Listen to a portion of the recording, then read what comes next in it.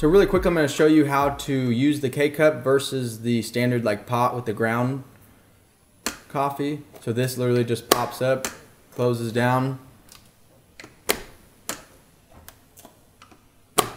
See, it's pretty easy. You just pull up from this lever like that. So that is the operation of it. Pop your Keurig cup in there. So when you're not using the Keurig cup and you want to use this as a standard coffee maker, this whole Keurig adapter pops out. And the way you do that is you slide it back like this, and then the whole thing can lift out. So I'm gonna do that again. So this is in use where you can use it, slide it back, and now the whole thing comes out. Okay, I'm gonna do that a couple more times. Slide it forward, now you're using the K-Cup, slide it back, and now the whole adapter is coming out, okay? So, and this essentially is what keeps it locked in when you have it forward to where it's only gonna lift up the K-Cup.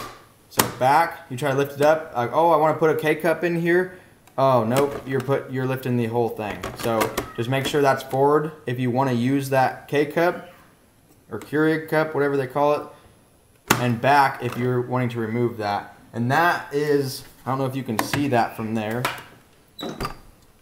but that's the pot you put the filters in, or that's the like where the grounds go.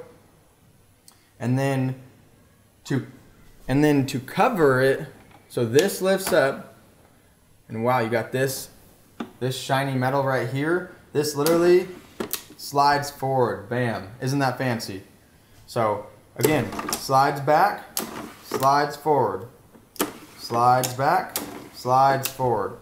Snap this down and you're ready to go. Now you can start brewing with the full pot and you're good to go. So, okay, so you want to go back from this to the K-Cup. All you do is lift this, slide it back, put your adapter in, put that down, push that forward, okay? So backwards, pop it out, lift, slide forward, down. You're with a pot of coffee. You want, oh, I want a quick Keurig cup. Lift, push back, push that down, forward.